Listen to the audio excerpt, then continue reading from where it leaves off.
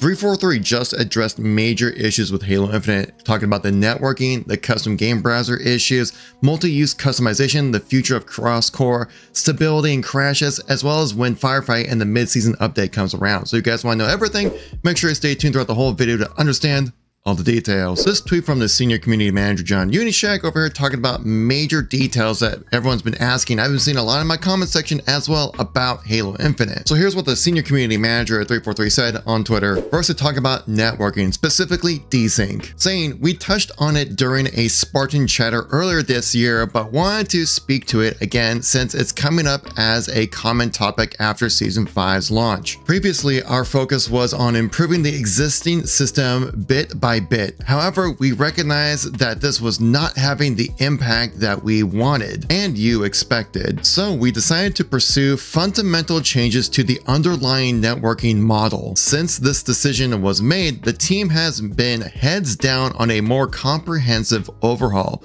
An endeavor of this scale takes time, which is why we haven't had many updates to share. Significant work has been done here already, with more still underway. We'll share more when it comes closer to the public testing phase, meaning we should begin a flight coming around when it comes to the desync issue that's underlying the network problems of Halo Infinite. This is one of the biggest issues with the game. I see it almost in every comment in my videos saying like, have they fixed desync yet? Not coming back to play, which I would say it certainly is an issue. I've experienced it myself, but not to the scale where it would stop me from playing Halo. I talked about this Spartan chatter that Unishak mentions in a previous video, so if you guys want to stay updated with everything going on with Halo and gaming, make sure you tap subscribe, because apparently 77% of you are not, so you know what to do then. So this sounds like, yes, currently they are working on desync, but it's going to be taking some time, as it sounds like more of a fundamental issue with the networking of the game rather than just like a superficial, oh, change this a little bit of that. You have to go down to like the basement level of what the coding of the networking of Halo Infinite is, so then they can actually make it function properly. When 343 does figure this out, this is going to be a massive change to not only just the networking but also map design. After speaking to many forgers who have had their maps put into matchmaking, they always say that one common thread about how they have to nerf their maps in a way is because of desync. These forgers saying that they would add really cool elements to their maps, but then would have to either nerf them or just completely take them away because it would cause desync issues. So then it would make it so in matchmaking it would just be a complete mess. Keep in mind that desync is different from being shot around the corners issue. Those are two completely different problems. Desync is more of like an issue of what's happening on your screen is not actually happening, where being shot around the corner is more lag compensation. I wanted to make that distinction because there's so many times within discussions online here about Halo that I see people talking about any kind of networking issue, it's instantly desync. Like, no, those are two different things. It's exciting to see that we will have a public testing phase when it comes to the networking of Halo Infinite,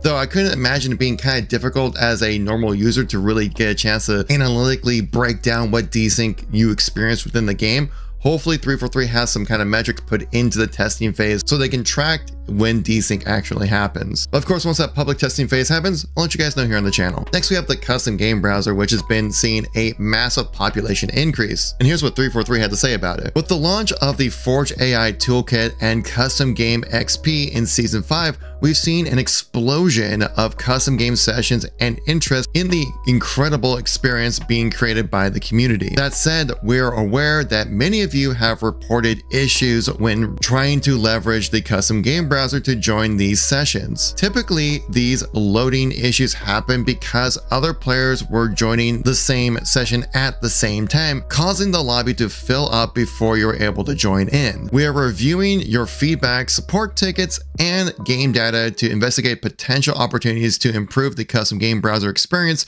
in the future. I think one way 343 could fix this issue is allowing people to sort by active lobby size. And what I mean by that, let me show you. So right here, we have sorting type. You can sort by max players that can be in a match, create a date, and ping. So if I want to join a large scale lobby that has players in it, I have to kind of sort through and see who is available when it comes to matches. Like these two down here have like 13 players. This is a 24 player one, but a lot of 1 and 2 player lobbies and stuff like that. If I could sort by how many active players are actually in a lobby, then this would, I think, help alleviate this issue. Because I feel like this is more of an issue of just not being properly communicated to the players rather than actual issue that's with the game. If I was trying to join like a 24 player lobby, I would probably join like these 13 player lobbies. Maybe if there's like a 17 player lobby or something like that. If there was like a 24 out of 28, I wouldn't bother joining that because I know it's going to be full and I'll have to wait. I don't want to wait. I just want to play the games. Basically, I just kind of want the same filter options that you see right here in the Master Chief Collection, where right here I can actually sort by how few players are in a lobby and how many active players are in a lobby for a single match.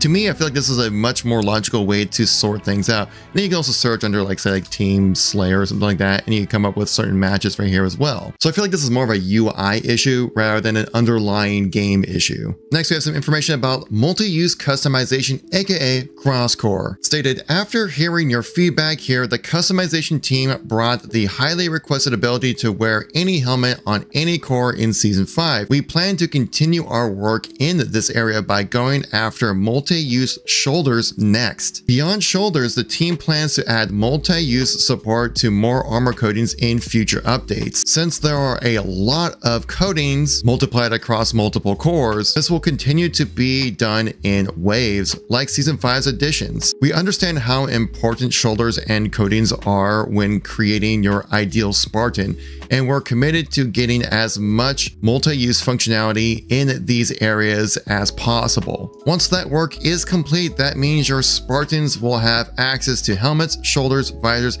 and a plethora of armor coatings, all of which will have been made multi-use thanks to your feedback. Additionally, the first HCS team bundles from Season 1 are still planned to be updated so that individual items from them can be equipped. When this makes its way to people who picked them up, the armor coating will also be able to be used on multiple armor cores. So it's great to see that work is still being continued for cross-core customization. I would agree that shoulders would be the next highest priority when it comes to armor customization. Then after that, probably chest piece. But this is kind of how I thought it would happen. It would come in waves. It would come in sections. It's not going to be one day everything's going to be available for every core. Next, to talk about stability and crashing, and also the mid-season update, which should bring Firefight. The stability and crashing reporting options right now for Halo Infinite, when it comes to this information that was provided by 343, is more just them to get more data, what causes crashes, what causes instability within the game. Saying that they are continually working on improving these reporting tools so that they can actually go after these bugs and issues.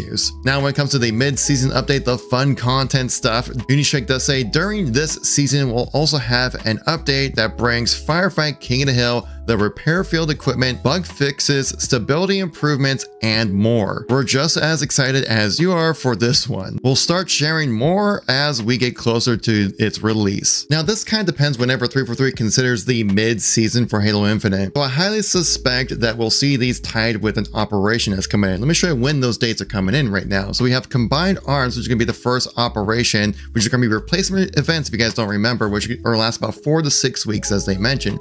So the first operation is Combined Arms, which comes on November 14th. This will also bring the Halo 3 remade playlist when it comes to the maps and modes and things like that. So we could see Firefight come with this, but I have a feeling it will come with the Winter Contingency 3 update for that operation coming around on December 19th, which actually would probably put us more in the mid-season of Season 5. So if you want to stay updated with any kind of changes that come along with Halo Infinite, make sure you tap subscribe to the channel here. I'll catch you on the next one. Peace out.